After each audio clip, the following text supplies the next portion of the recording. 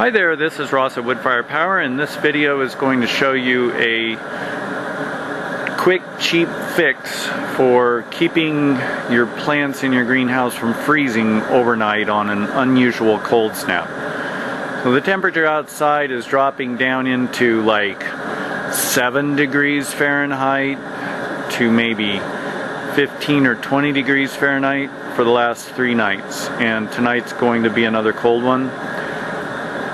2 nights ago I almost lost the entire crop. I thought I had. But miraculously, when the sun came back up, they all stood back up because all of these plants were laying over looking like they'd been frozen and died.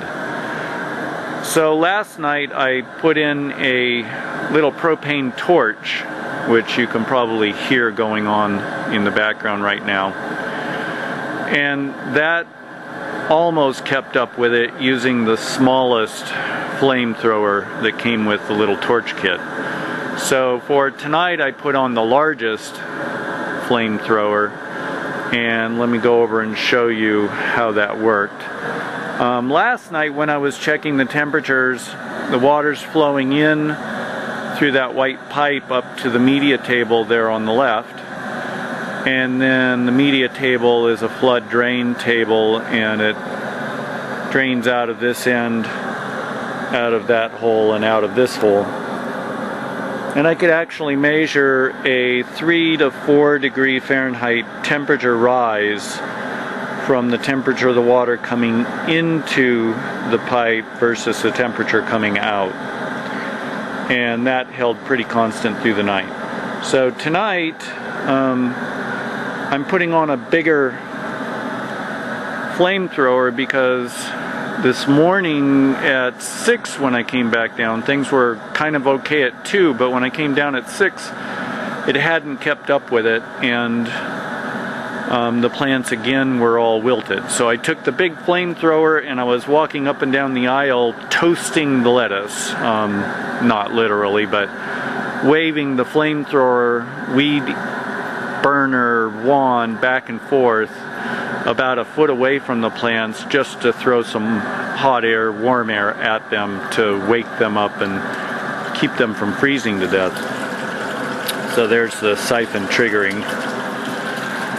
And so let me show you the burner that I put together.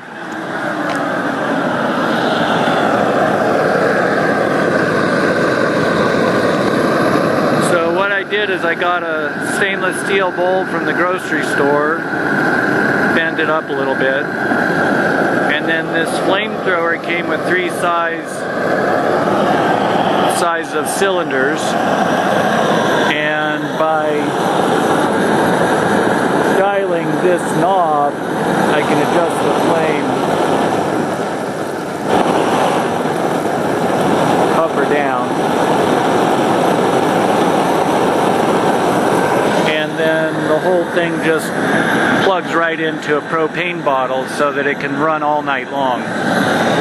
And what this is doing is throwing heat into the water itself by condensing the water vapor in the flame onto the water ball surface, and also throwing warmth into the greenhouse itself. But all of the heat winds up in the greenhouse, part of it in the water, part of it in the air. So, oh, and the one little fix I did have to do is to wrap some aluminum foil around the PVC pipe inlet because it was getting a little bit hot. It wasn't burning or anything, but I just figured since I'm not going to be here the whole time, it was a little added safety. And with that, I was able to keep the temperature last night just barely above 32 inside the greenhouse. I was down into the 20s and teens outside. And the temperature rise in the water last night was about 4 degrees with a small cylinder, and I'm hoping that I'm going to get a higher temperature rise out of this larger cylinder as well as more total heat put into the greenhouse so that things stay above freezing, because the plants didn't look that great this morning at 6. And this is the flame that I was waving over the plants this morning to warm them back up, and apparently it worked because they look like they are pretty much all still alive. So I think I've got one more cold night and then I should be out of the woods for a bit. A little update, the seedling sprouting chamber's doing awesome. All these microgreens are growing up nicely and ready for the farmer's market on Saturday. These guys are especially awesome, Cressida. So there you go. I'm gonna button this up and keep all these plants safe. If I lose the crop out here, at least I'll have a bunch of babies to replant the system with. But hopefully tonight there won't be anything lost yet again. Have a great week. This is Ross at Woodfirepower.